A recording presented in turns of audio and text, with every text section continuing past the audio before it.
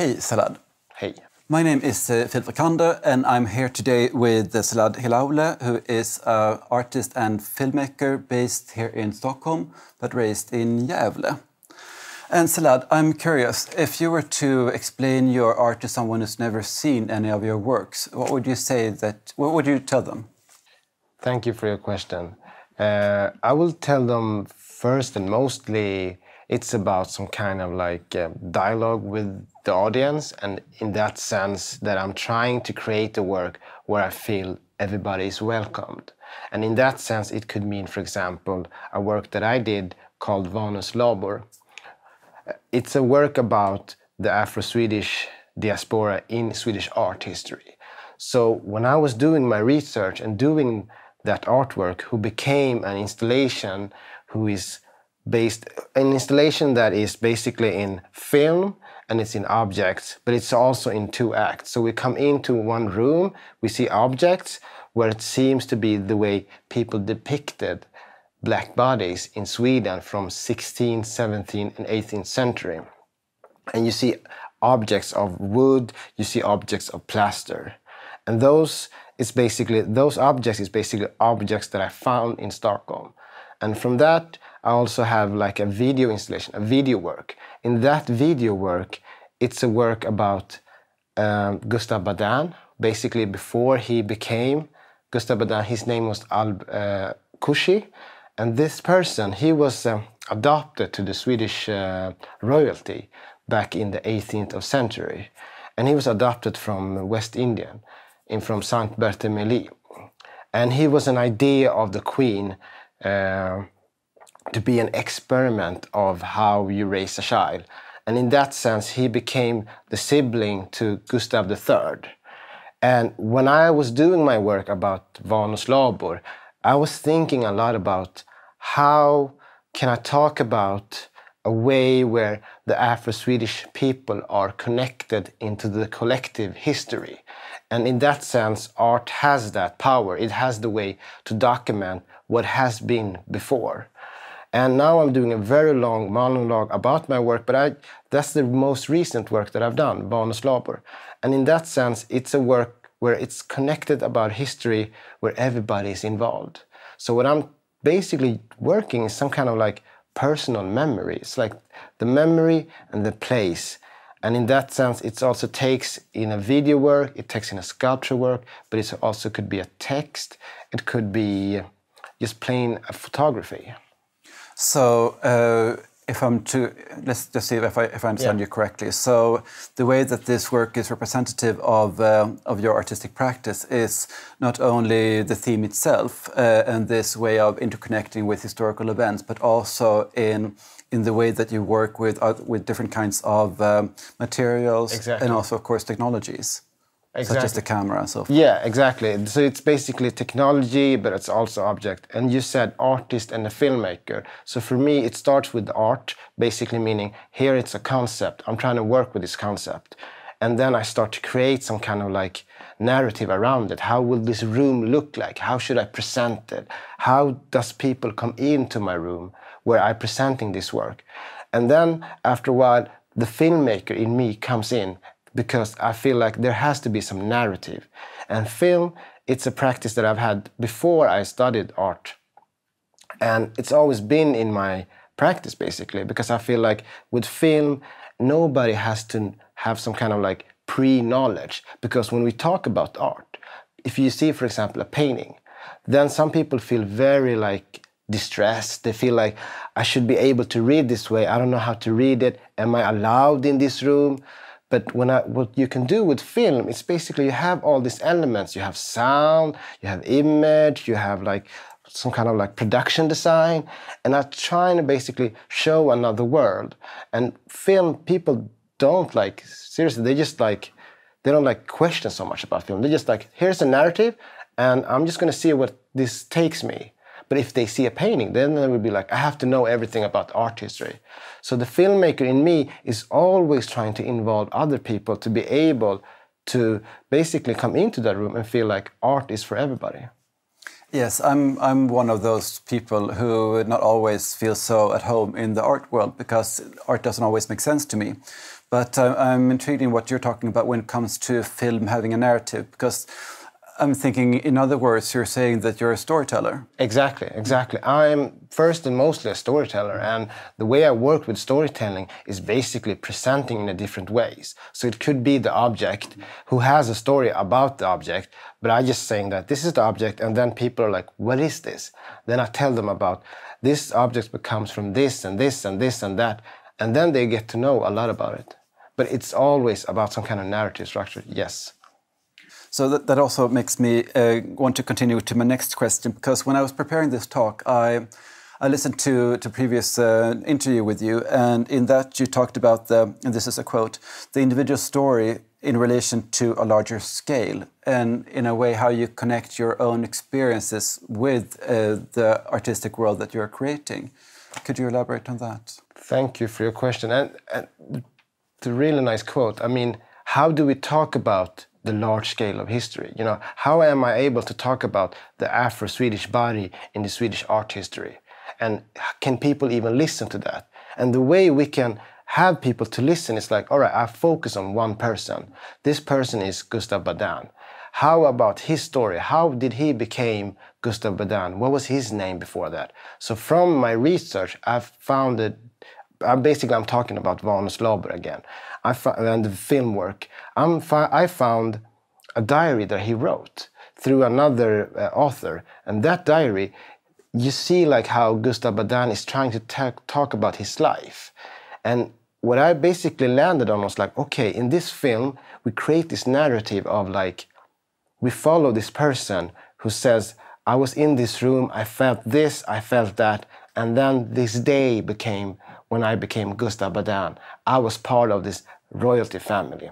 In that sense, then you have one individual to focus, and then you see other images where you see black bodies in some kind of like national museum, you see other places, you see some kind of way where I'm trying to make a gesture of a painting that was existed previous before.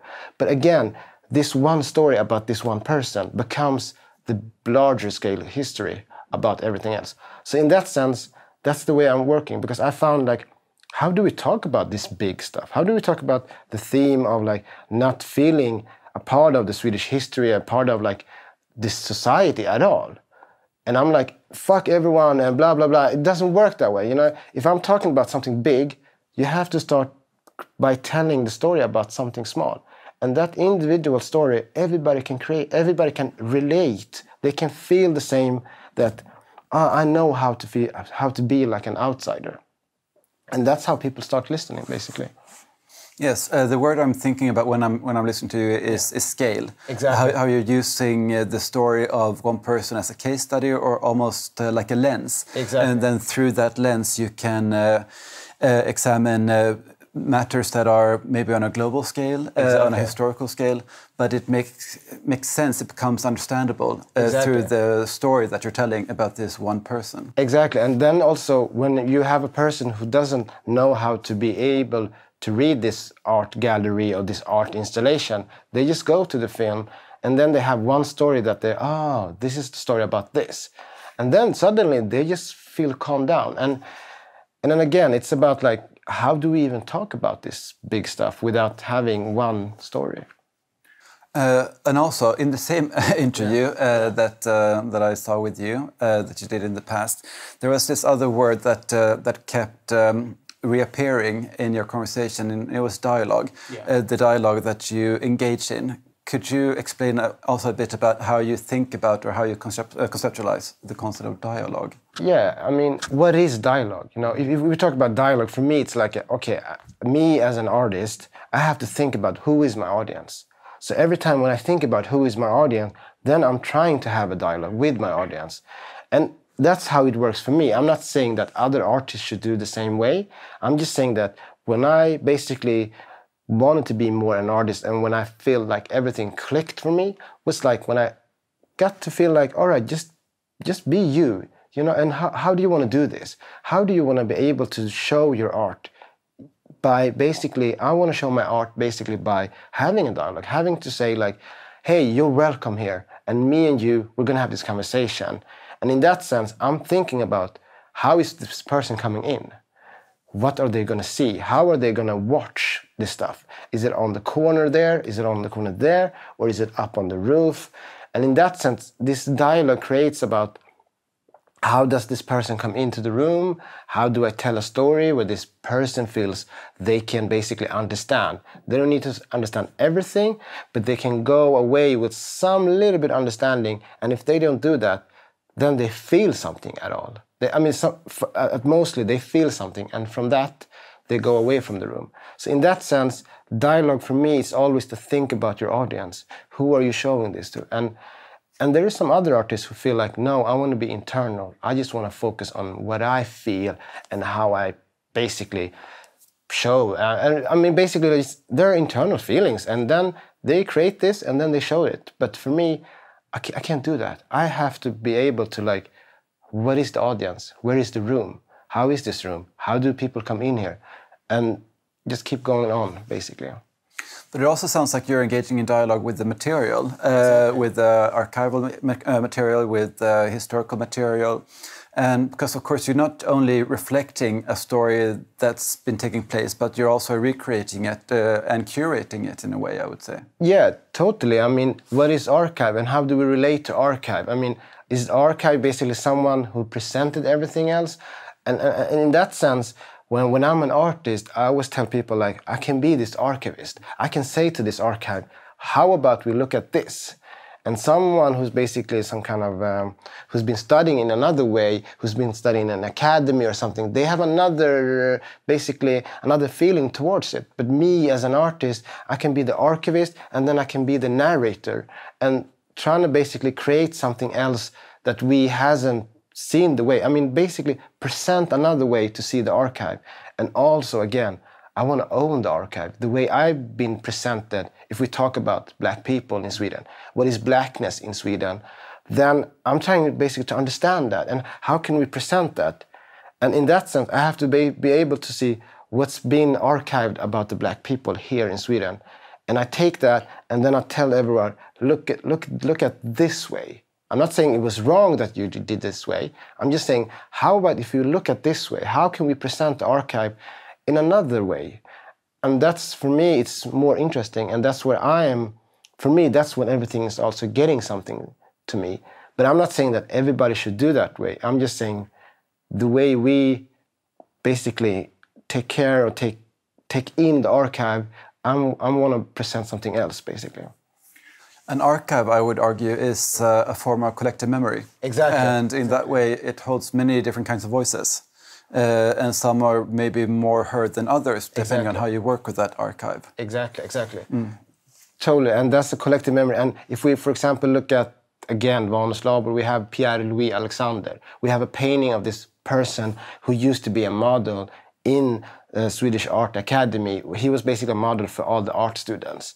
And when you see the painting of him, I'm thinking about, okay, here's an archive, here's a document of him, that he existed.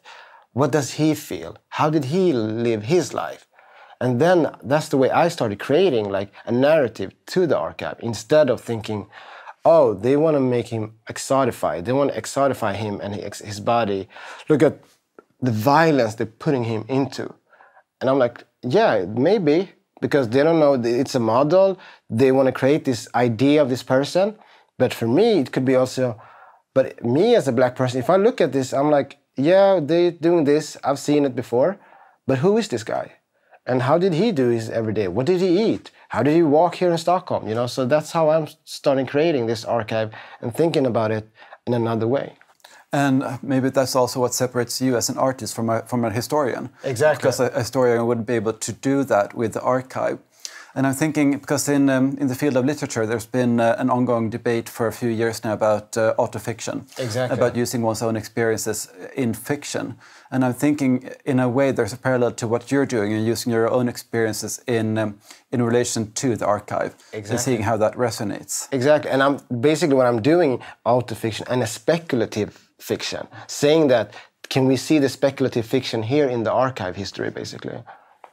And do you see your work as part of of a growing influence or like a shift in contemporary art in the Nordic region or globally? That's a real good question. I mean, in that sense, I mean, when I was in art school, I was trying to figure out like, what is my place here? You know, instead of like seeing the Swedish art history, okay, we have these people and these people, but what is my place? What can I contribute? What can I talk about? In that sense, then I also look at the British, the Afro-British, like people who's been doing a lot of these questions like blackness, and then we have also the Afro-American.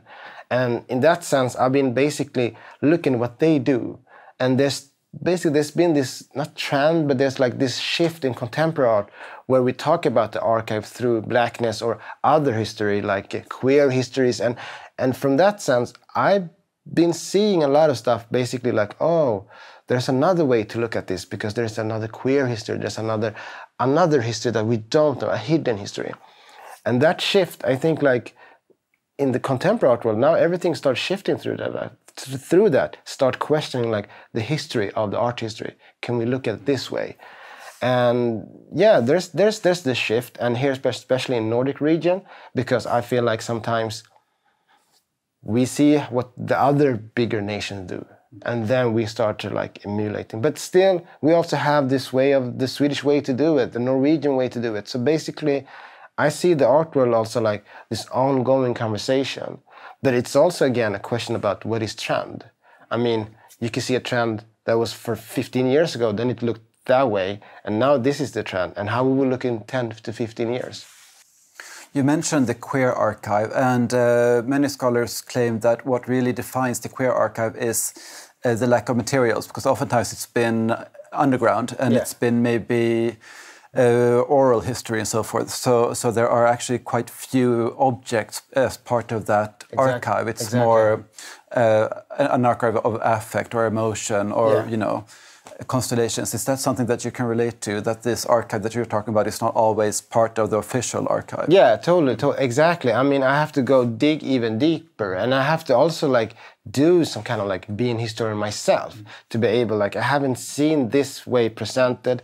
But also, again, I have to think about what is like the gaze and how do I look at, if I see a painting and I see, for example, again, Vanus Labor, this David Klöcker Ehrenstrahl, it's about a painting that has 6 white children who basically taking care of their friend, who's the black person who's in the middle. And if we think about the queer history, then we can see a lot of other paintings where we see these bodies of men or women together, and if you really start reading those paintings, then you started seeing like, the painter want to do that.